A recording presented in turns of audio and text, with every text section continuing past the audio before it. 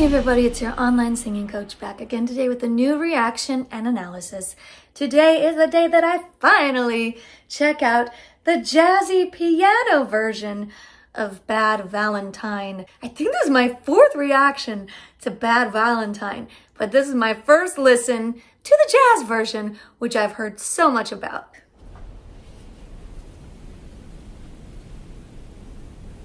I stood you up on Valentine,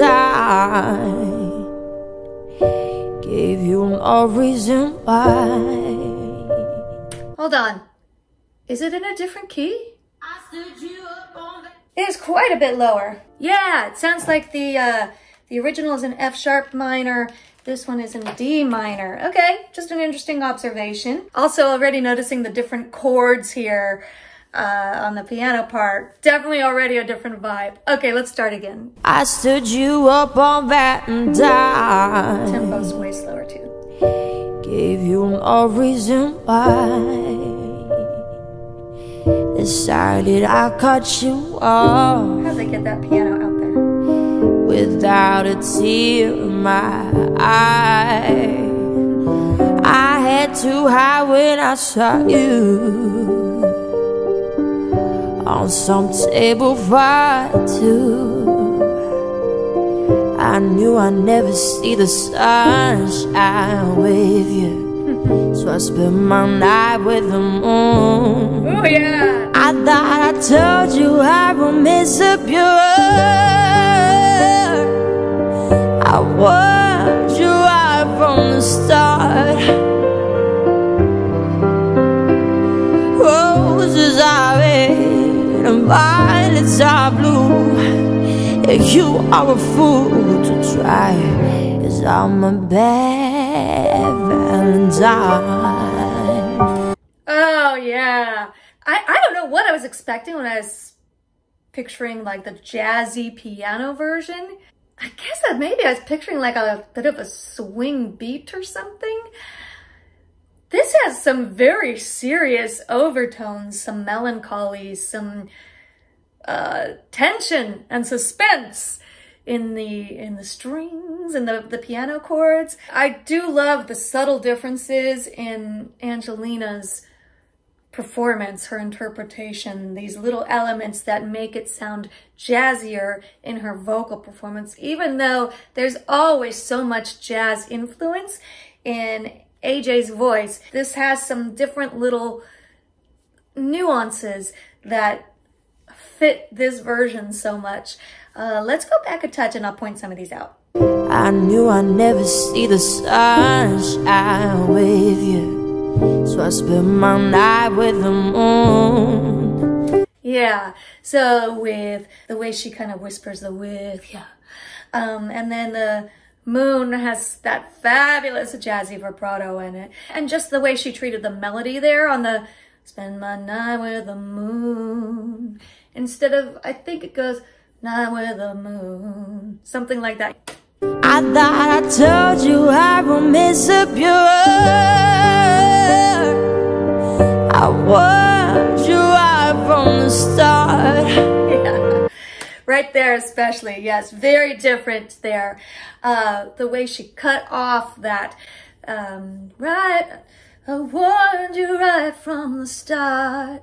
Wait, how does it go? I warned you right from the start. I love the way she did that phrase so much. There is so much style in that phrase. So much. Let me hear it one more time. I warned you right from the start. Oh, yes, I love how she made the start short. The way she sang the word from with a little touch of a slide on it. And the difference on the warned as well. On the upbeat version of it, the upbeat kind of pop soul version of it, there's some grit on there, there's some power on there. Here, there's some extra fry. I want you right. So again, it's just kind of that little bit more of that tension, that unease here. That phrase, oh my gosh, so fabulous. Let's start there one more time, we'll continue. I warned you right from the start. Roses are red and violets violets are blue, you are a fool to try, 'cause I'm a bad Valentine. I'm a bad Valentine. Just had a feeling it was time to let the flowers die. Maybe I've gotten so mean to you, 'cause you're always so nice. You even smile when you hurt. Oh my gosh, yes, I hate to stop right in the middle of the phrase there. But again, I just want to point out some of the differences in this interpretation and how they work so well. Just had a feeling it was time to let the flowers die.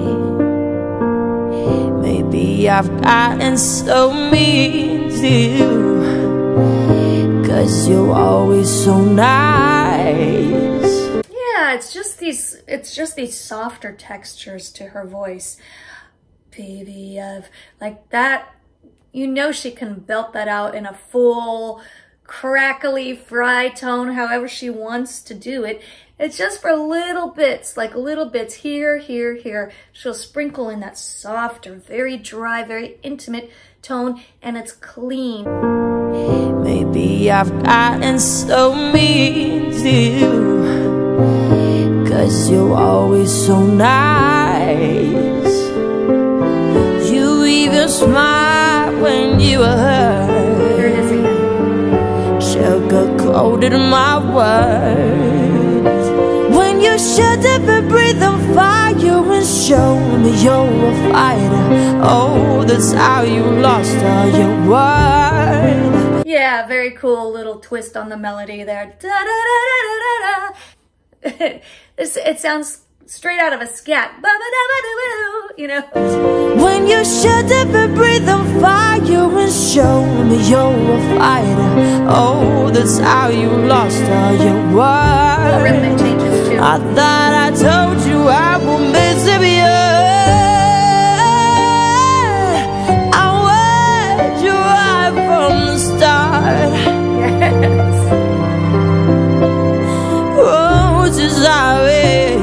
Violets are blue, you are a fool to try, 'cause I'm a bad Valentine. Should have known. If you only hear what you wanna hear, you're never gonna know me. The thing with Angelina is, like, I could literally pick every single note and be like, oh, check that out. Oh, check that out. Listen to that. Every single note, she does something interesting to it. And sometimes I just get so into these tiny, tiny details and how they sell Angelina's performances. Right here in this section, yeah, even the way she's saying, like, should have known. The way she really hit that should have known. And when you look at the word should have, or should have is what it's short for. The way she particularly says should have known. It's such a stylistic choice there. It's so laid back. It's so jazz. It's so good. I thought I told you I would miss you. I was you right from the start. I love that. Oh, just violets are blue, you are a fool to try, 'cause I'm a bad Valentine. Beautiful. Should have known. See? If you only hear what you wanna hear, you're never gonna know me. Whoa. Oh, yeah. Should have known. If you only see what you wanna see, I thought I told you I will miss you.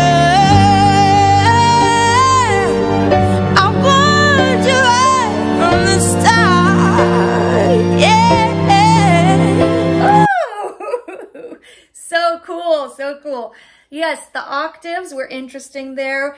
The changes to the melody the new and different riffs in this version are so cool. There was one in particular that was really, really fun. I need to hear it again. Sorry, but I do. I thought I told you I won't mess up you. I warned you right from the start. I love it. Yes. Roses are red and violets are blue. You are a fool to try, 'cause I'm a Bad Valentine. Wow. Listen to how crackly she got on that last note there. I want to hear it again anyway because it's such cool riffing. OMG. I warned you right from the start. Yeah. Roses are red and violets are blue. You are a fool to try, 'cause I'm a Bad Valentine. So crackly. And also the way she sang "Fool." There's a tiny bit of like a crack to her voice there. And it just packs such an emotional punch there. Listen to the way she sings the "Fool."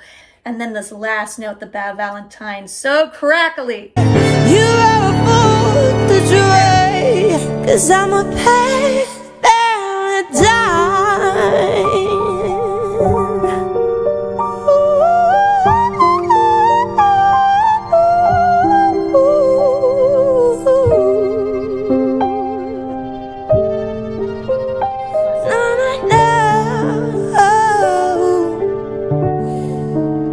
I'm a Bad Valentine.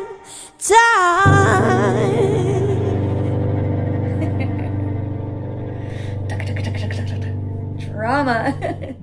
Wow. That was a journey, wasn't it? That version was a journey. Very, very different feel. Very different feel. This is just such a fun twist. This one is smoky, it's sultry, it's moody, it's mysterious, it's Black Widow-ish. While the main version is like sassy and swaggery and attitude, and I believe her, like, don't mess with her, she's a Bad Valentine.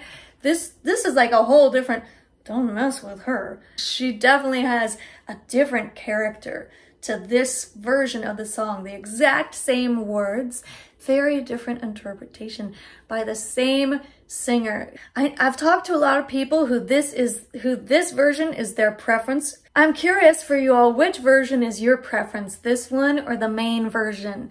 For me, I still love the main version. I think it's a knockout, radio-friendly song as that version. But this version is captivating, alluring, and I'm crazy about getting a whole new performance from Angelina that I would say is equally or perhaps more interesting and more complex than the main version. So I just love that they are both out there, that they both exist, that they both offer something completely different to us as listeners. Either version is certainly a masterpiece, and I hope you enjoyed watching it with me. If you did, please be sure to hit subscribe. If you have not seen my other Angelina Jordan reactions, you can find them right here. Thank you so much again, and I will see you next time.